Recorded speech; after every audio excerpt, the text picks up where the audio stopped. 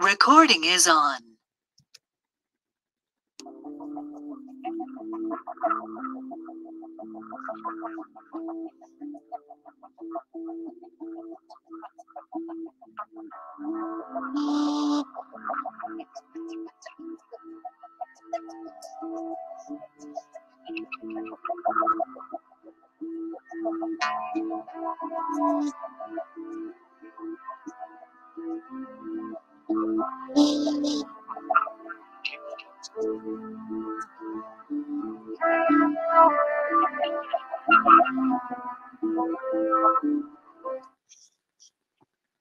All right.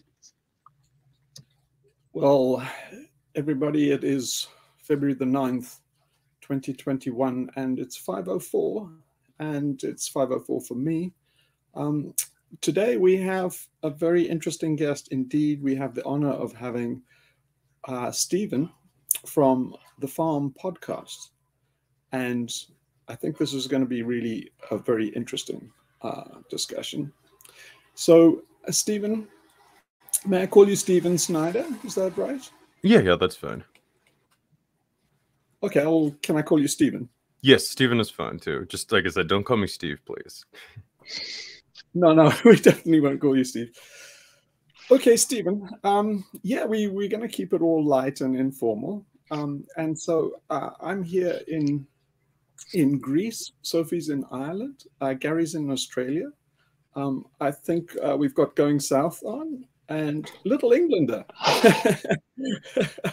So yeah, we've got a few people around the world, and then we'll record this, and it'll go out to our modest viewing audience. So welcome, Steven. Oh, thank you very much for having me on, sir. Well, I wanted to ask you, the very first question I've got is about somebody called Jeff Hull. Jeff Hull really is a really fascinating character for me because he started out doing an ARG, and it's kind of a revolutionary one, I think, after Ong's Hat, which I think a lot of people credit as being the first one. Then I think that Jeff Hull did the, what was it called again? The Jejune Institute, I believe. That's Latitude right, Society. And then it spun off into In Dark Axiom, which with Spencer McCall. And we interviewed them a bit. And they weren't very keen after a while because they thought we had a kind of anti-vax stance, where I don't think we really have an anti-vax stance. I think we have a more, anti-mandate stance than anti-vax. I mean, I don't mind vaxxers and stuff. All my kids are vaccinated, so am I. So anyway, okay. So Steven, do you know about Jeff Hull and the whole project and what it was about? Because I've done a bit of, I did quite a bit of research because I was embarking on an ARG myself. But do you know anything about In Bright Axiom, Spencer McCall and Jeff Hull and that group and what they're up to in San Francisco?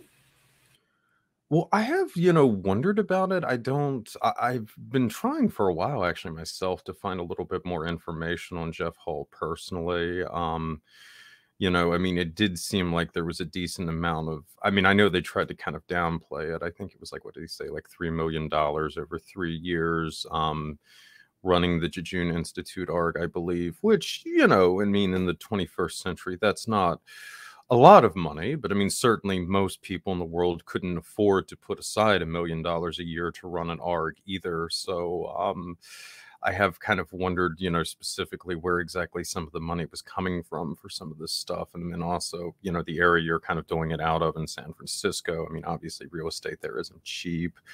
The other thing that was, that kind of stood out to me was I think it was 1988, if I remember correctly, which was supposedly the year that the one girl, Oh, you know, the one that they credited with divine nonchalance, I think is what it was called. It disappeared or something like that.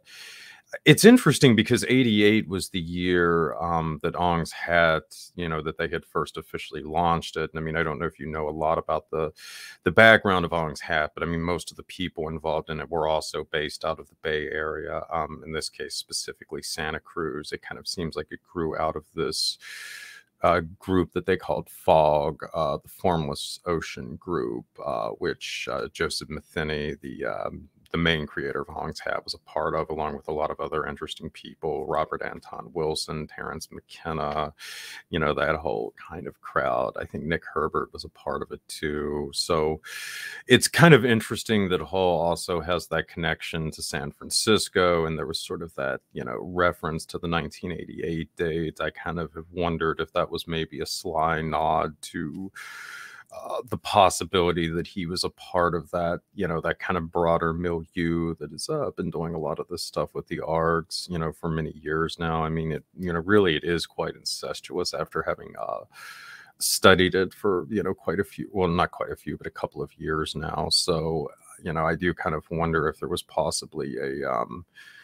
a broader agenda at play, you know, in those circles, because these guys were very sophisticated when it came to things like memetics. There was really an excellent book written called Media Viruses, I think, by Douglas Ruskoff, if I remember correctly. He was one of the big, you know, cyber culture chroniclers, along with Eric Davis. He was, I think, also briefly in the Temple of Psychic Youth, or whatever Genesis P. Orridge was calling his later projects. But regardless, he was a part of that whole crowd. He knew these people intimately, and Media Virus is really a very sophisticated look at their whole approach to memes and how this stuff, you know, could be seeded on, you know, back in this era, the 80s, and zines and so forth, and then how it was gradually taken into broader culture so that you could build something up, you know, into an actual movement. And this was the whole, you know, kind of you know, atmosphere that was producing, you know, this climate that eventually became, you know, that led to these ARGs like Ong's Hat and so forth. And there were, you know, there really were a lot of variations on even the whole ARG concept. I mean, coming out of that whole area. I mean, you could look at another group, what was it, the cypherpunks, you know, I mean, that was sort of another one that had been influenced by all this Discordian kind of stuff. And I think it was Nick May or something like that, Timothy May, that had come up with the whole notion of like the thought experiment, where, you know, you would essentially try to set up a notion online of where you would have a server that you could provide services to online without having to go through official channels. You could use, you know, digital currencies, theoretically, things like that. And it was kind of like what, you know, led to the rise of Bitcoin. But I mean, it started as essentially something that was sent out in these mailing lists, almost as a kind of game to see if you could inspire people to start working on this kind of stuff. And of course, the cypherpunk movement has been cited as a possible origin point for cryptocurrencies. It also sort of laid the model for what eventually became Pirate Bay, this like whole notion that you could have like this online oasis where you could deal in contraband outside of federal authorities. And there was also another novel concept that was promoted, I don't think by May, but by one of the people that came afterwards, which I gotta be a little careful about talking about this, but they charmingly referred to it as assassination politics. Basically, if you didn't like somebody, you could just go to this theoretical website, you know, politicians specifically, and you could put a contract out for them. Somebody could go and take out the contract anonymously online, and that was how we could vote. It's an interesting concept. Do you have the URL for that site? Pardon me? Do you have the URL for that site, or is it on the dark web? You're talking about the original thought experiment. I will see if I can find it. I mean, it's been written about in a couple of books. I'll send them some of the names to you here when we get off, if they don't occur to me. But what was it? Crypto was one, I think, or Cipher. Shoot, I can't remember now off the top of my head.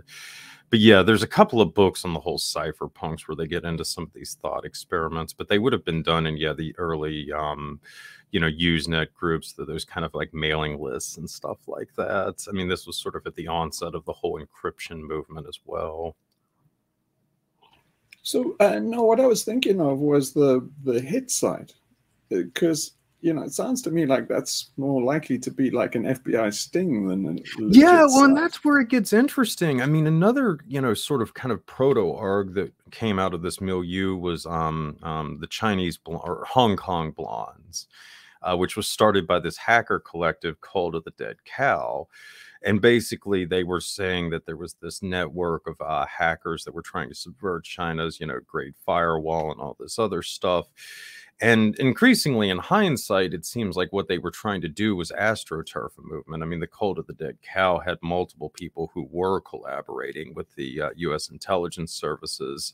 And it got to the point where they actually had gotten one of these big hacker collectives rallied up to the, where they were ready to actually launch a full-blown attack on China's server, and it had to be diffused by the Cult of the Dead Cow, and I think the Chaos Computer Club in Germany, if I remember correctly, because there was actually concern, it could, if it kept going, I mean, it could have actually triggered, a full-blown maybe cyber war between the U.S. and China, like in the late 90s. But I mean, yeah, it does seem like from early on, they were almost doing this kind of stuff using, zines, things like Wired, Mondo 2000 to kind of, almost do this kind of astroturfing, at least as far back as the 90s. Yeah, that's really interesting. Do you think there is a cyber war going on at the moment? And if so, how intense is it?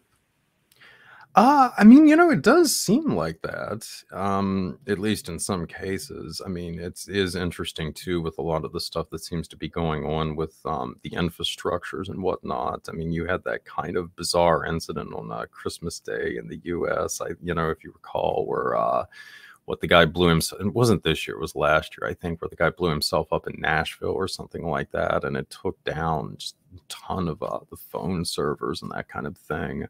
And then, of course, I mean, the whole, the Davos crowd, the World Economic Forum, I mean, they've been kind of, hinting at the possibility that there was going to be some kind of major cyber attack at some point in the near future. I mean, certainly if you're correct, and I mean, they're maybe looking for a covert way to hasten the flippening, if you will. I mean, it would, I suppose, be a compelling way to get the nuclear, infrastructure off the grid. Yeah, that would be a very nice thing if they'd do that. Yeah, I think they try to keep it off grid by using archaic software. So I think they use Oh, things that's like yeah. MVS It's like for what, a lot of IBM. 70s and 80s computers or something like that. Yes, I think hardware and software. I think they use COBOL and these old languages. I think Grace Hopper invented it in the Navy, and I think they still use it, at least on the ships and stuff. Occasionally, you see people advertising for jobs, and then obviously front companies and that they do FOIA protection by using outside contractors, obviously. But yeah, that's I think what's going on. So if you'd have to be really tuned in quite well to actually see the recruiting going on, because I think it's done by places like the Escape the Room. Have you ever heard of those Escape the Room things? I think there's one in Houston, and you go through this observed sort of game, and they're just testing you to see if you are good at these kind of sleuthing games. And I went through one. It was the fake moon landing one, and yeah, I think what happens afterwards, they sidle up to people and they give them all a little card or note or something, and says, yeah, you did exceptionally well on this. Would you like to come to this hackathon or something like that? And so then they'll pick people out that they observe. You can see in the back room, there's obviously a woman there sitting, assessing everybody rather more intently than you'd expect for a game. And yeah, then I think then all these people are put together at these conferences, and it goes from there. What's interesting, there's the big hacker conference, DEF CON, gosh, I think the guy who's founded it now is like a member of like the Atlantic Council or something like that, the Council on Foreign Relations. I mean, it's in some of these cases, I mean, it's really rather overt that there is this sort of overworld presence. You've got guys like, what's his name, Richard Time, I think, their team, something like that, who's pretty open about his connections to the NSA and this other kind of stuff. But I mean, I'm sure at this point there's probably chicker places to go to than DEF CON for the more elite hackers. But I mean, yeah, I suspect that what you're saying is absolutely right. You know, there's always been a bit, you know, obviously hackers aren't really a kind of profession that you want directly on the payroll for the intelligence services. And generally you want to keep them at arm's length because frankly, a lot of them are rather unstable. So, but yeah, I mean, you got to kind of find, you know, subtle ways to sort of manipulate them a little bit. But that definitely seems like what they've been trying to do with the, you know, kind of open source intelligence approach that's become so popular in recent years. Yeah. So we have a whole lot of questions, and let me go down the list because people have asked a number of things. I think I think we should ask guest ones. I have a question which I think you kind of answered, and that's about Jeff Hull and Spencer McCall. I think the next one was probably, I think Gary says, maybe an introductory question. How did Steven first enter the high weirdness rabbit hole? Yes, how did that happen? Well, that is certainly an interesting story. In terms of like I mean, I guess when you get into like my more mainline like parapolitical research, I probably got that more from my dad, who, you know, for lack of a better term, was always kind of a bit of a conspiracy theorist. You know, I can remember listening to Bill Cooper with him, I think, when I was like 6 or 7 years old, when we were in the midst of one of those, you know, kind of cross-country trips in the car. And, you know, you just are like looking for something interesting to listen to on the radio station as you're traveling through the great American West and so forth. But in terms of like actual high weirdness stuff, that came later when I was had first started college. I think I was 19 at the time, and I was at the University of Colorado in Colorado Springs, which is a rather dour place. Of course, Colorado Springs is home of a bunch of military bases. NORAD is nearby, and it's also the headquarters for Focus on the Family. At the time, which is a big Christian fundamentalist sect, for those of you not aware, the DeVos family is involved with it. Eric Prince's family was involved with it for a lot of years. It attracts that kind of crowd. At the time when I was in Colorado Springs around 2004, it was the kind of place where people said prayers over their Big Macs at McDonald's. I'm not even kidding. It was just really, it was interesting to just observe some of this stuff, honestly. So anyway, I somehow managed to get some mushrooms there. At the time, I hadn't actually tripped before. This was like kind of coming after I think it was the Picard LSD bust in like 2000 or something like that. And after that had happened, there was just really no LSD around in the United States for several years afterwards. And it was always hard for me trying to find mushrooms or anything like that. So I had kind of missed out doing psychedelics when I was like in high school and that kind of thing. So I was excited to sort of try it for the first time. So I went through the whole process. I'm living at the dorms, you know, did the mushrooms. It was a pretty normal experience, I guess, as far as that kind of thing goes.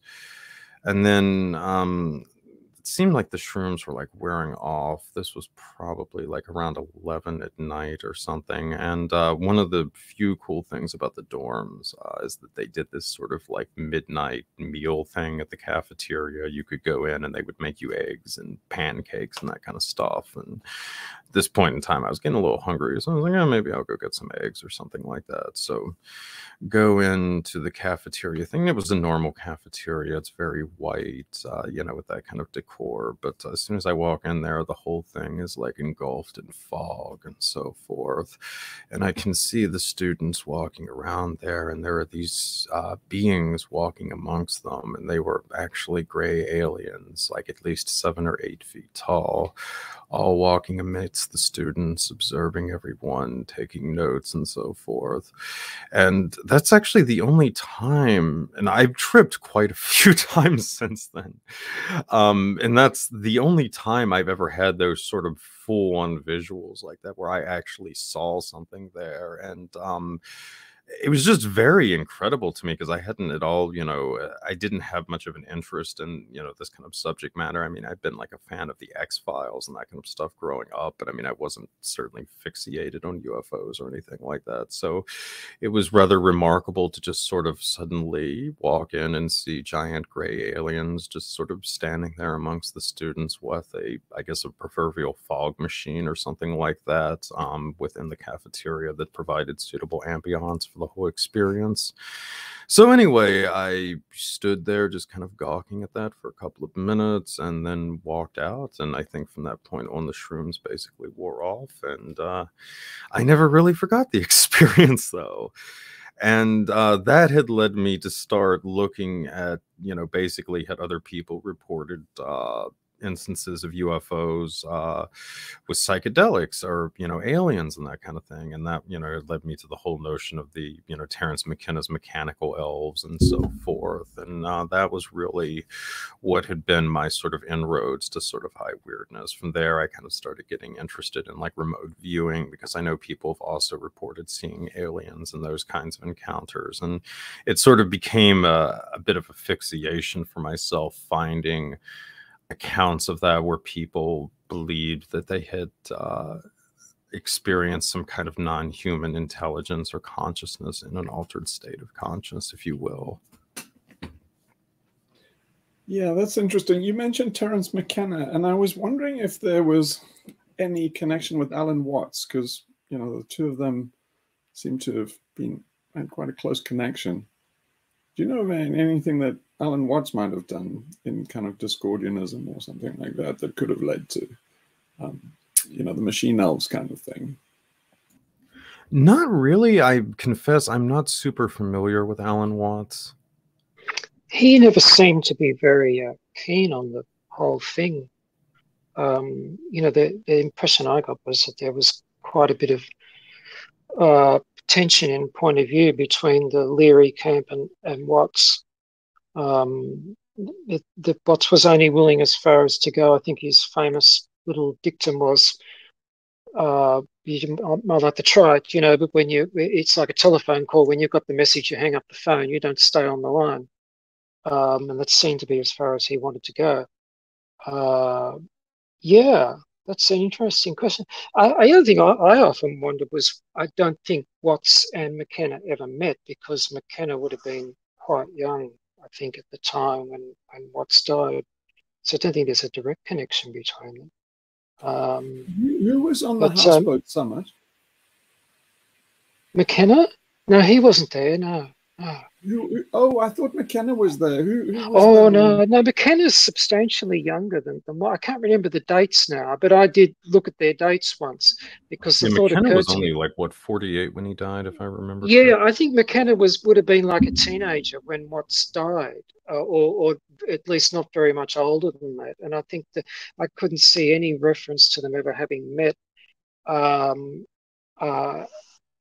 I mean, that my explorations were all that comprehensive, but nor was there any mention of them McKenna referring to Watts either that I ever came across. It'd be interesting if there was, because it seemed kind of like one of those meetings that would have been absolutely amazing, and if it had ever taken place, you would really want to know about it if there was any record, But yeah, I don't know. Just from what I've read of Watts, he wasn't really all that into the psychedelic thing. It's certainly not to the degree McKenna was, at any rate.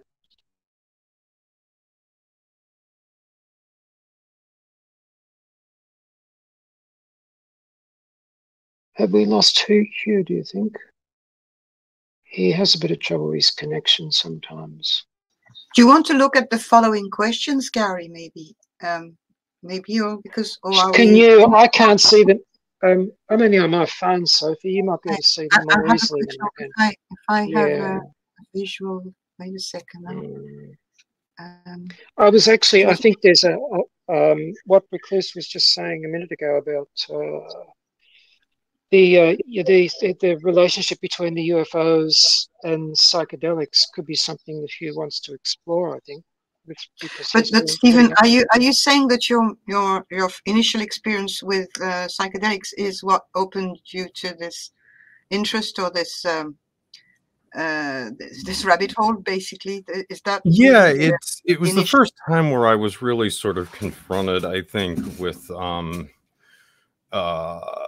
the possibility that reality as we know, or, you know, as we're taught it, I guess I should say, in school isn't, you know, what it actually is, basically. So yeah, it was the first time that it really sort of forced me to look at the world in a dramatically different way, and it kind of opened up the possibility to, I guess, more kind of supernatural explanations to things, up to you know, I mean, I, like most Americans, I had been brought up in a nominally Christian household, though certainly my folks were not especially religious. You know, I mean, I can only recall attending church a handful of times in my life. I think I might even have been an atheist at this point in my life. If I can't remember if this was by the time my flirtation with atheism had ended or not. But regardless, I was not an especially religious person. You know, I had never really had a lot of interest in some of this kind of woo-woo stuff.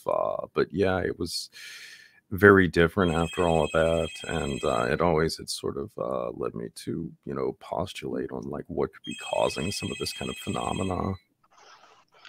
All right. Did you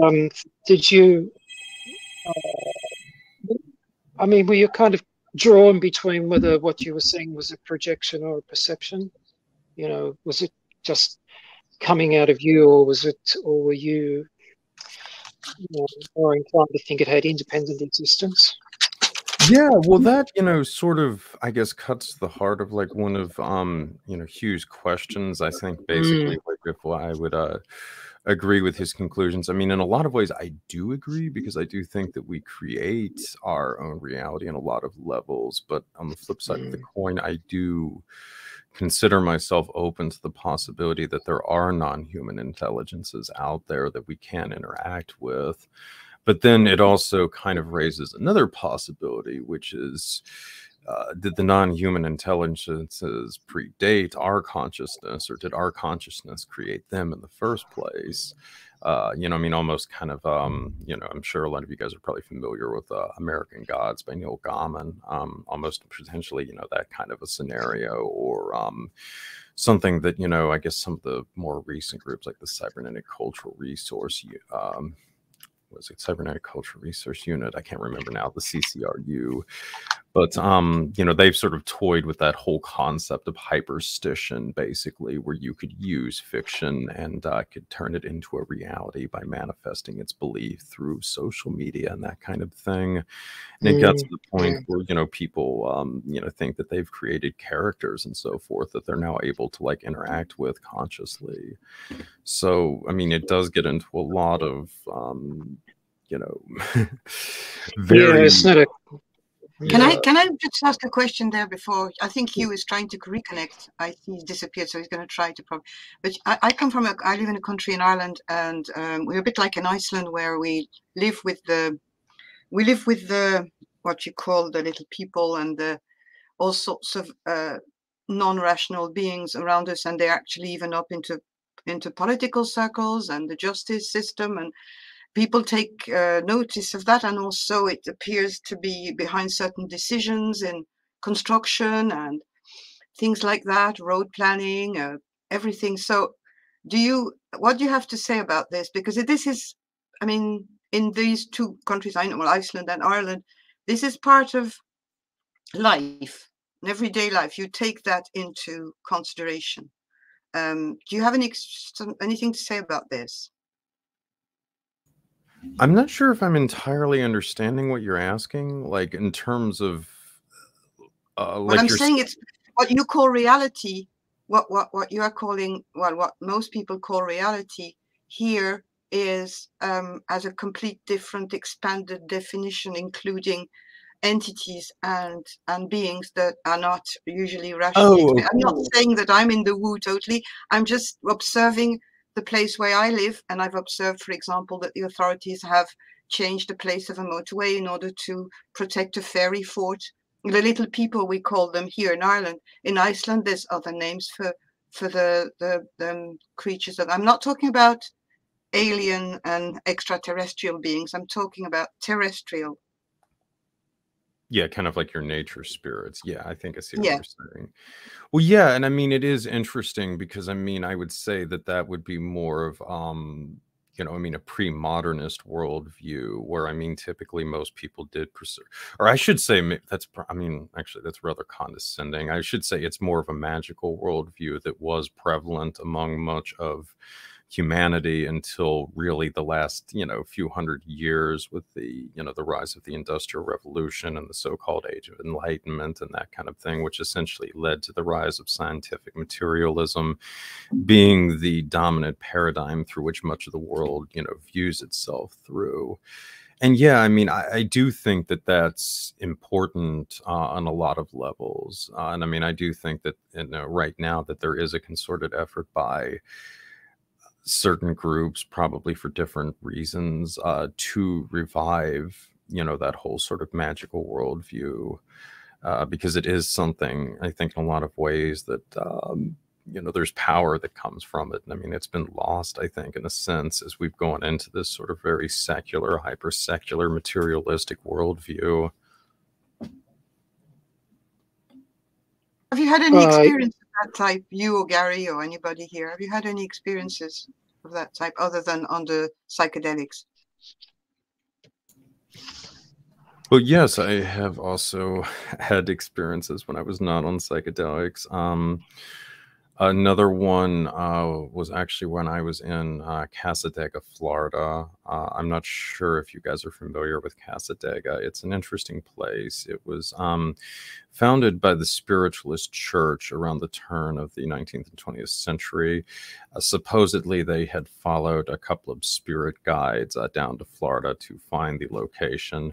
The spiritualist church was mostly based out of like New York State, I should kind of add. So this was, you know, at the time, a bit of a trek down there to set up this community. And it was definitely, especially in that era, I mean, it was totally in the middle of nowhere. I mean, it would have been, you know, roughly between Daytona Beach, Florida, and DeLynn, Florida. So anyway, it's a very strange place. I mean, to this day, it's still basically run by the spiritualist church. It's almost nothing but like fortune tellers and stuff like that. It's a lot of like new agey kind of stuff.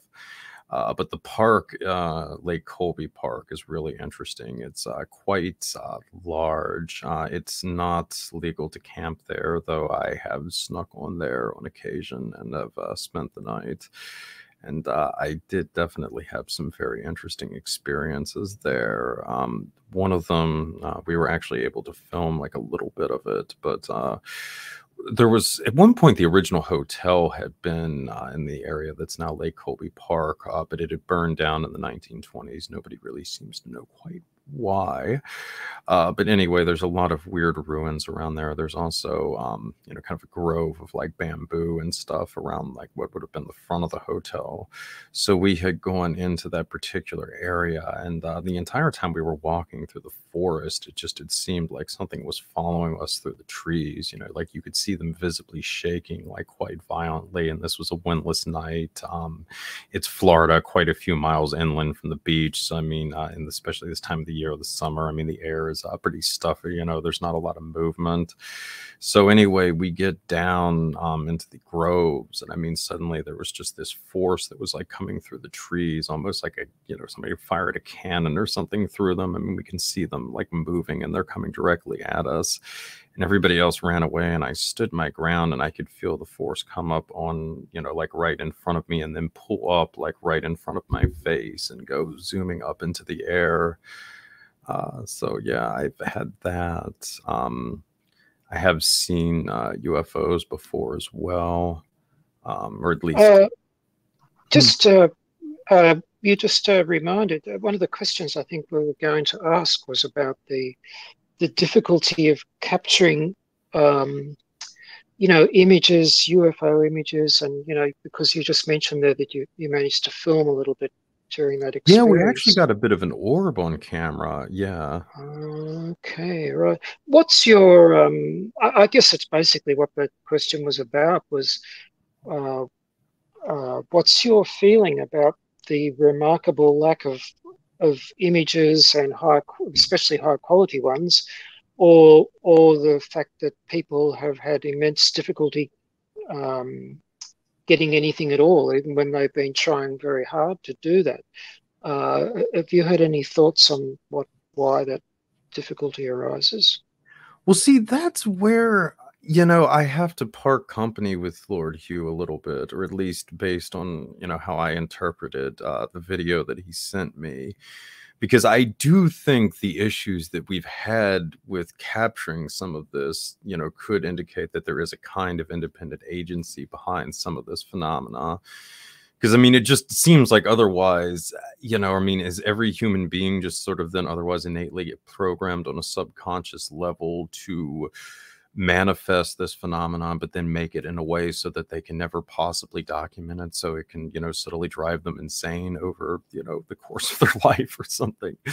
It doesn't seem to make a lot of sense, which is where, I tend to think that there is some kind of independent agency, at least behind some of it. Of course, when you get into things like UFOs, there is the possibility, at least in a fair amount of cases, that they are just simply classified government aircrafts, that kind of thing. There probably are more mundane explanations for some of this stuff. But I do believe that there is genuine paranormal phenomenon. Some of it is totally, a psychic manifestation. But I do think that at least some of it presents enough independent agency to where, you have to kind of wonder if there's something else guiding it. But then conversely, too, ESP is also notoriously difficult to study under laboratory conditions as well. So it kind of seems like even in the cases of things that are supposedly coming internally, it's a little difficult to get hard evidence of it on camera or something. Well, this is the thing. See, I think part of Hugh's take on it is that there's a kind of inhibiting, he calls it the cop in your head, where I guess when a thing, kind of like a kind of psychic self-censorship in a way, that you kind of go self-sabotage, that, you're seeing something, or you think you're seeing something, and then you try to record it and then completely confound yourself in the process of recording it, because there's possibly a conflict between your even if you want to go so far as to say that you're creating what you're seeing yourself, there's probably still a part of you that is trying to be all rational and saying that this can't possibly be true, and setting about making that appear to be so by causing you to not operate the camera properly or something like that. So there's that side of it. As well as, what you're saying, that there might be independent agency that creating or preventing. I think I'm inclined to think that what Hugh would probably end up saying is that actually both of them are the same thing. It's just being described or looked at from a different perspective. Well, certainly I could see that. And it does kind of go back to the, the point I had made earlier. If there are, non-human intelligences out there, the gods, quote unquote, if I do say God at some point in this podcast, just assume I mean around it. But it does kind of beg the question. Were they truly non-human intelligences that emerged on their own accord, or were they something that we created?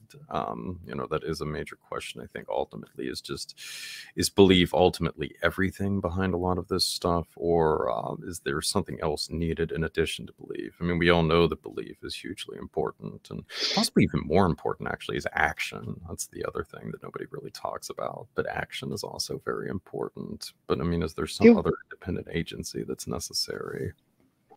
Do you want to just expand on that point a bit? I'm not sure what you mean by that. Oh, well, actually, well, yeah. It's just like, again, it's, it kind of gets to the point of like why an ARG is so effective in the first place. Okay, so it's one thing to get people to believe in something, and that's all well and good. But I mean, if this belief consists of nothing of sitting, but sitting around in front of a computer screen or something like that, it's not really going to accomplish much of anything. To really, get to where you're doing something constructive, you have to go out into the world and do something to bring about what it is that you believe in. This is why I think action is like such a crucial component to people's lives. I mean, this is sort of why, conversely, I think a lot of this new age mumbo jumbo, like The Secret, is just such absurdity. I mean, it's all well and good to sit around and think like, well, I want to be a writer. I want to be a writer. But I mean, if I don't actually go out and, try to write stuff or try to get things published, I'm not going to accomplish much by just sitting around and believing that that's what I want to do.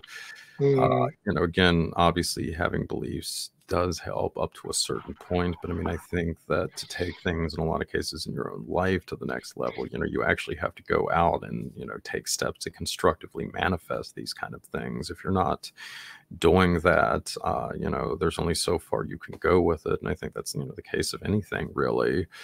And especially in the case of ARGs, this is why I think they've proven to be so effective at creating cults in the 21st century. Because, I mean, you're asking the people to be more than just passive participants in them. You're asking them to go out and actually do something. Yeah, that's interesting. Yeah. It was one of the things that Hugh was trying to work with, was creating an ARG, and also just using the group that we formed here as a kind of a cult experiment too, which is curious because the question is arising as to whether you can form a cult of a group of people who know that they're going into a cult, who are not.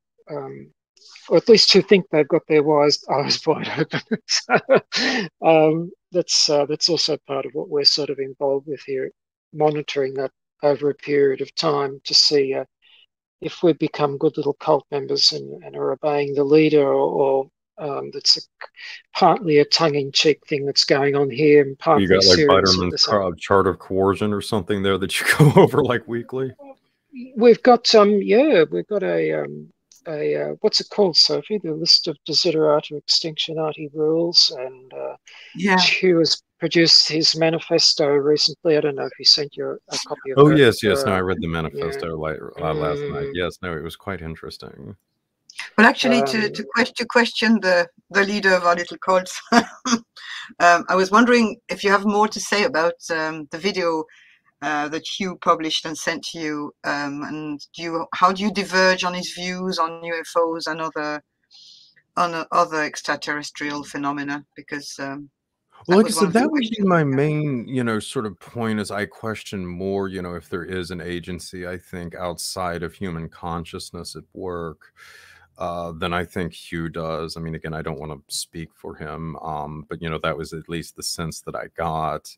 But I mean, otherwise, I think in a lot of it, he's very much spot on. I'm, very skeptical of the extraterrestrial hypothesis. I've always thought that it was very questionable. I mean, I kind of think that it was essentially put out there, possibly as a bridgeway, as I was kind of alluding to earlier, to sort of get back to this, kind of magical worldview from this, materialistic scientific paradigm that's really dominated a lot of Western, and by default, a lot of the world's thinking for the last couple of hundred years.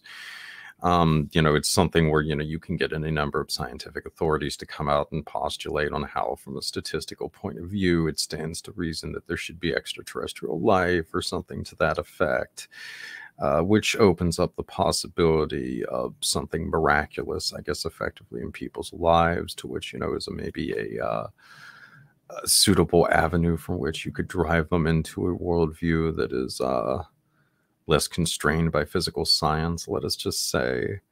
I kind of think that that was really, in a lot of cases, the long-term agenda for, promoting the extraterrestrial hypothesis to the extent that we have, really. Because, I mean, it's just, the more when we look at just how we've, you know, from a scientific standpoint as well as, I suppose, a metaphysical one, just the common notion of, I mean, extraterrestrial visitations, you know, doesn't make any sense. I mean, as we've branched out into the solar system, it looks like, I mean, a lot of the exploration we're going to be doing on the one hand is via drones and technology and so forth. And I think in a lot of cases, it stands to reason that an advanced species would do that as well. But I mean, also more to the point, if we're correct and, you know, psychic ability, ESP is a big part of this, and you can, you know, communicate with, I mean, other intelligences than your own species.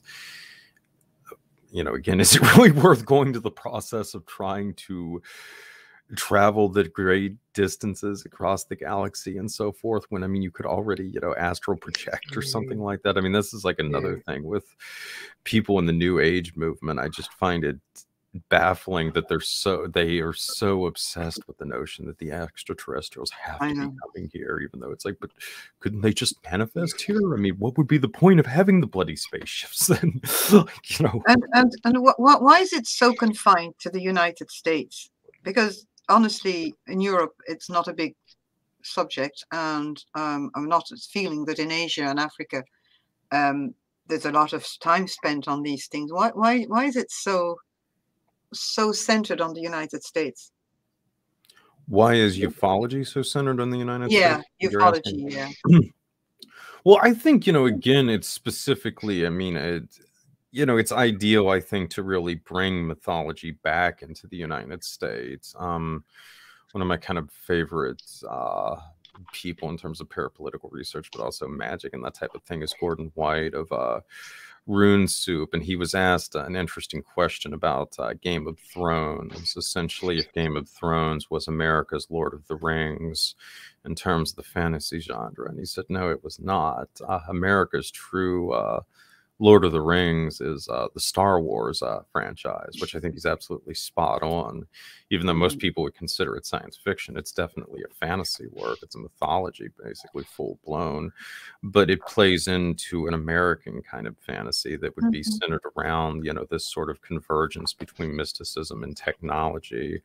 I kind of think that's really the big reason why it's so big here in the United States, because it, you know, basically fulfills an essential psychological component of the American character.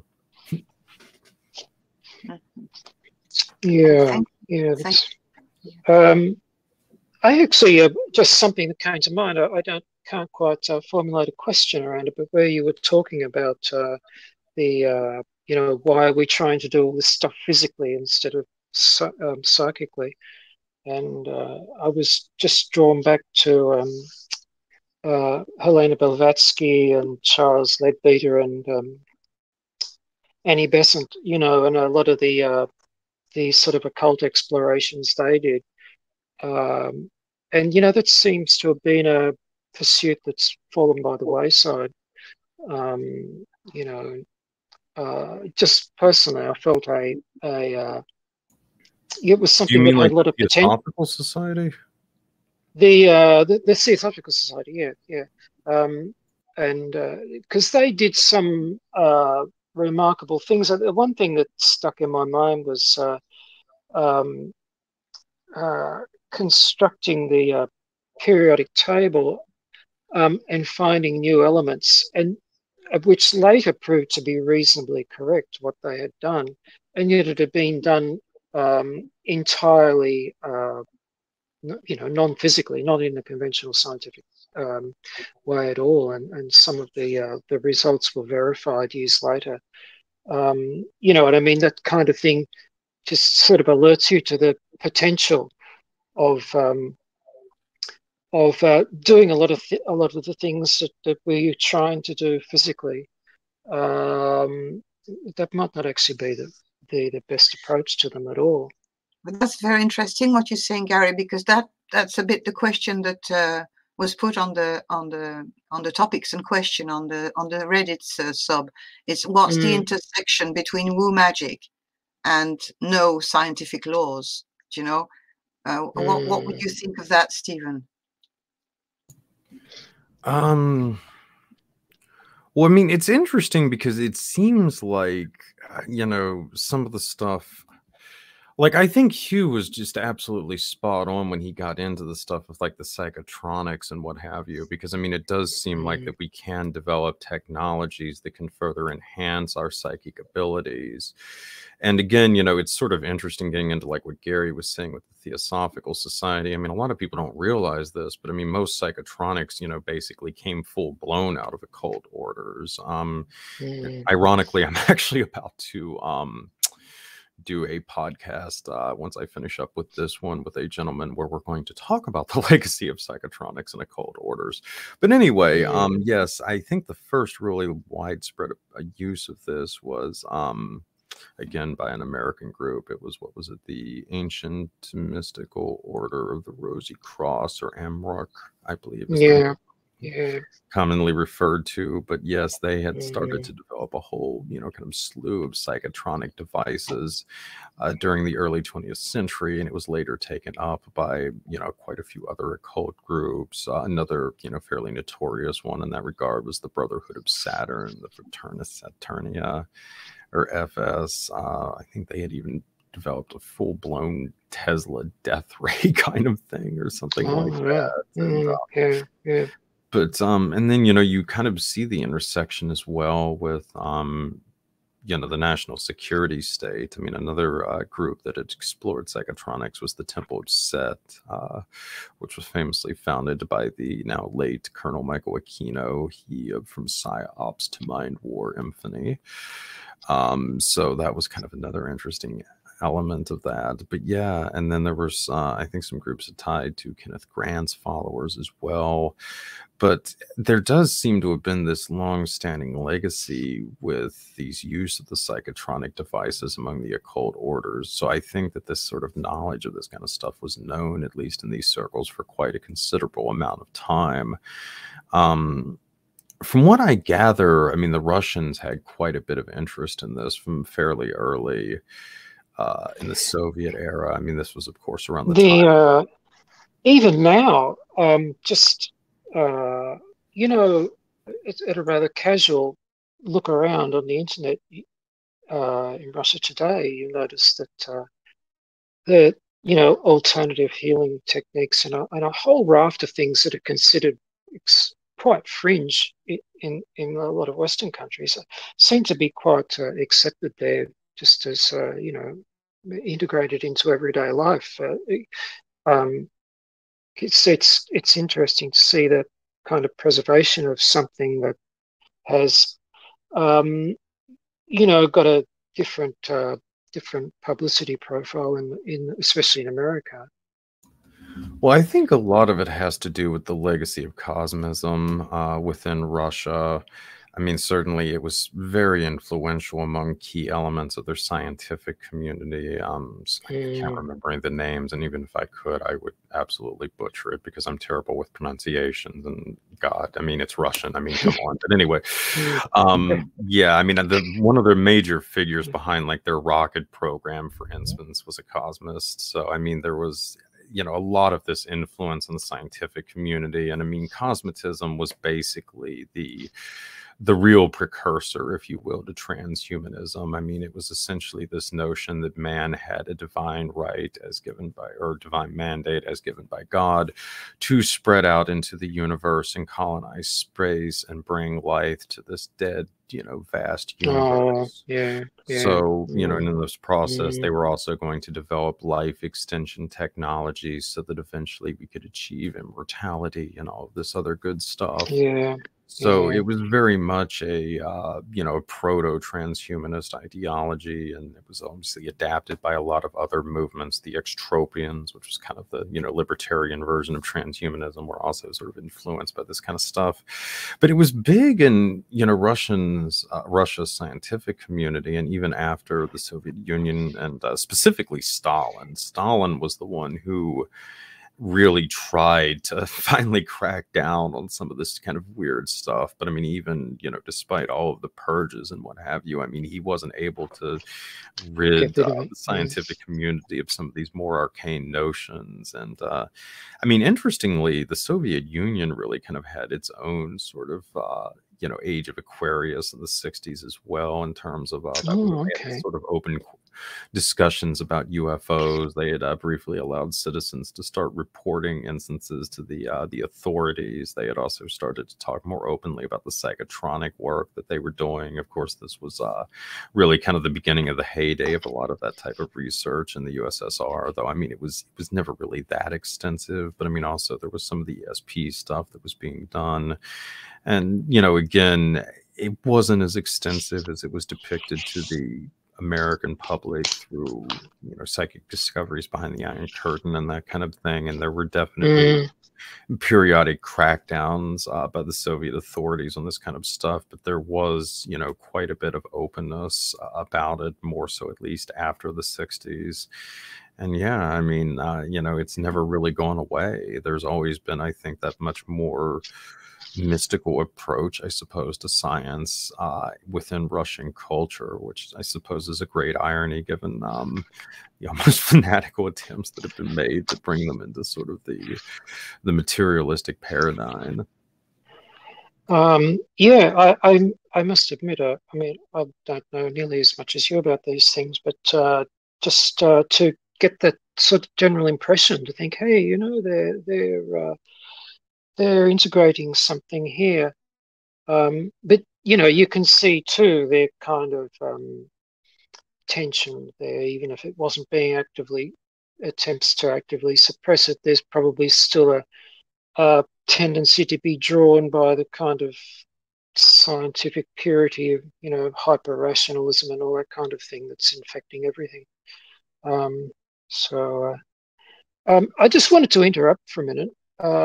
Because Hugh, I know, was very keen to develop some points with you. Just as a suggestion, might it be better to cut this meeting a little bit short? Is there any chance that we can get you back again for another one? That Hugh's going to be with us? Yeah, I Oh tried yeah, to yeah, message yeah, you, absolutely. I'd love to come back. yeah, I've What do tried you to think? message you on his phone, and he's not answering either He on his must be phone. out. So there Yeah. must be, because he's What's on a call. the? Anything that could happen, you know. Well, it's the weather, I think, affects him Yeah, there. yeah. If it comes in. Look, Recluse, I think it might be because he can really take this to a level beyond with you, beyond which I don't think Sophie and I are quite capable of achieving. It might be just a better use of our time This and is your time. definitely not our subject. We're more learners on this Mm, subject than so we yeah. were here more to learn than to question, really. So yeah, maybe you're right. I think I agree with you, Gary. Whenever you, Well, if it's okay with you, are you happy with that, Recluse? Are you happy to come back and make another date with us? And or Yeah. No, that's fine with me.